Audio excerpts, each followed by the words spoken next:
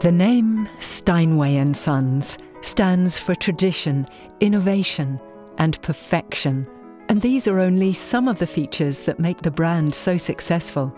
This also explains why, for many, the name Steinway is still synonymous with grand pianos, and why Steinway pianos are the dream of everyone who's passionate about piano music. A tour of the Steinway factory reveals how much attention to detail, passion, and experience goes into every single instrument.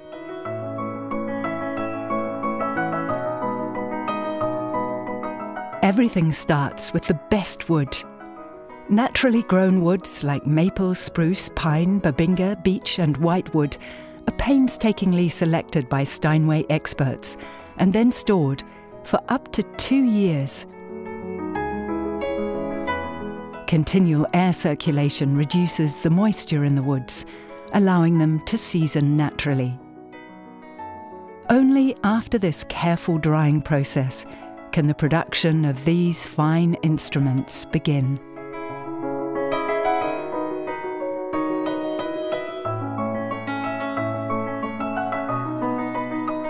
The Steinway integral case, the so-called rim, is made of up to 20 layers of hard rock maple and mahogany, which are glued together in a single step. In a specially developed rim-bending press, the rim acquires its characteristic shape. Afterwards, it has a rest period of around 100 days, which ensures it maintains this shape for an unlimited time. The rim functions as a sound body, and because it's under tension, it has a greater ability to transfer sound. The result is an optimal sound experience in tone and volume.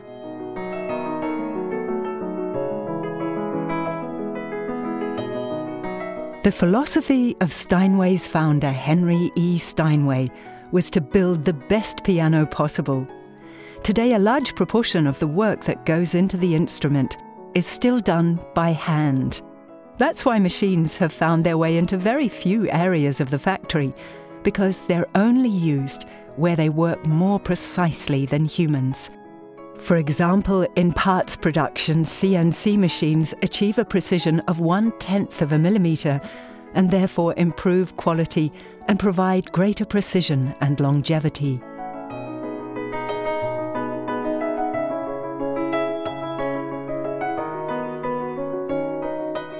The soundboard is called the soul of the piano. It's one of the most important parts of the sound body.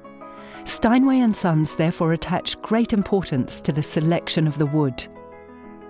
Strips of the finest Sitka spruce are checked precisely for colour grain and growth rings and then assembled. Only approximately 20% of the wood ordered achieves this high standard. In principle, the Steinway soundboard works as a membrane. It tapers in thickness from the centre to the edges to achieve maximum flexibility, more power, and more tone sustain. Together with the glued ribs and bridge, this design feature creates a precisely shaped soundboard crown that ensures durability and richness of sound. Building the soundboard is one of the few secrets Steinway & Sons have kept until today.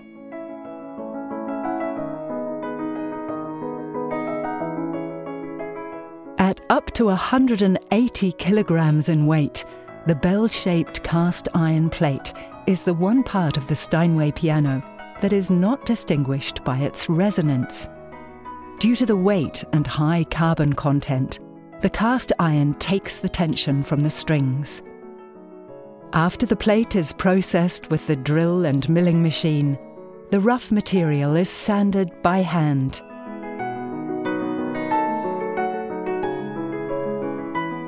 And then bronzed. After that, it receives the famous Steinway & Sons lettering, lovingly painted by hand.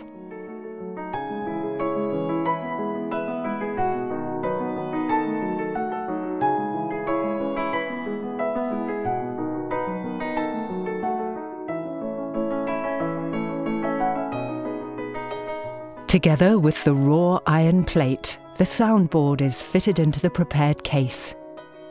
After this point, these parts cannot be separated, as it's now all about complete precision and individuality. The string line is simulated with a chord, and later the height of the bridge set. The treble strings are made from steel, and the bass strings have a round steel wire core wound with copper.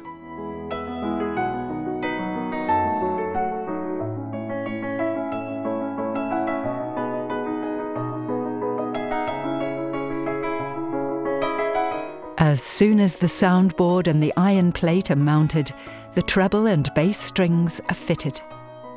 The fitting of the strings is done crosswise, which allows the bass strings to be longer without altering the case. Longer strings improve the quality of the sound and offer more volume.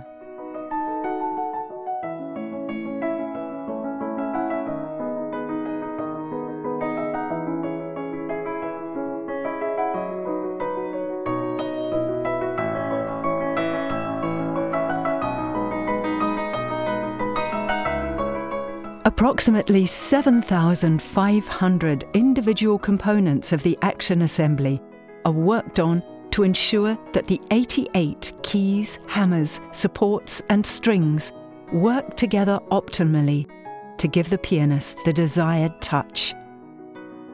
This requires precise weighting of the keys, as each one must have a strictly controlled down and up weight. Here in this department, the employees also regulate the hammerheads and install the dampers to ensure a lasting and consistent tone quality. Their experience and precision work can be found in every detail, making this one of the most time-consuming stages in the piano building process.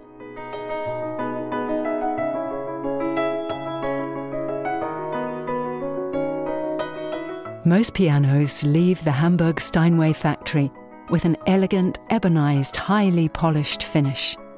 The polyester lacquer is applied in multiple stages to achieve a thickness of 1 mm.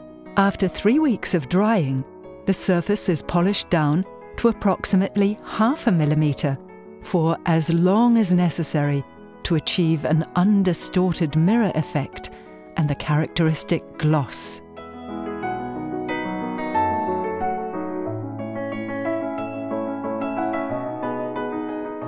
With the voicing, the instrument gets its own sound character, which cannot be measured, unlike the tuning.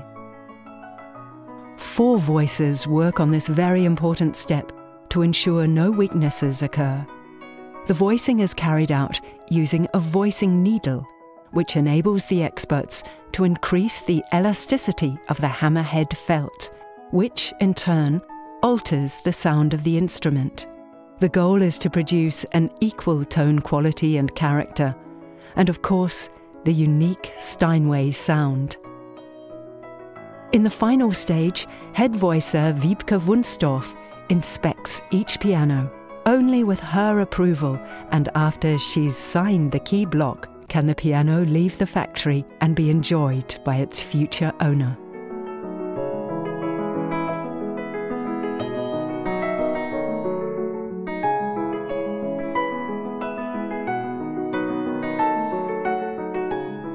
Steinway Sons pianos are usually distributed by authorized dealers. Whenever possible, they like to visit Hamburg to choose their instruments personally. Well-known pianists and representatives of institutions, conservatories and concert halls also prefer to test the pianos in the Steinway factory selection room to make the right decision. In addition to the sound, the touch is also very important for the high demands of a musician. Because no 2 Steinways are alike, and each piano has its individual character, tone and touch, the selection process should not be underestimated. After all, the sound should give joy to its owner for many years to come.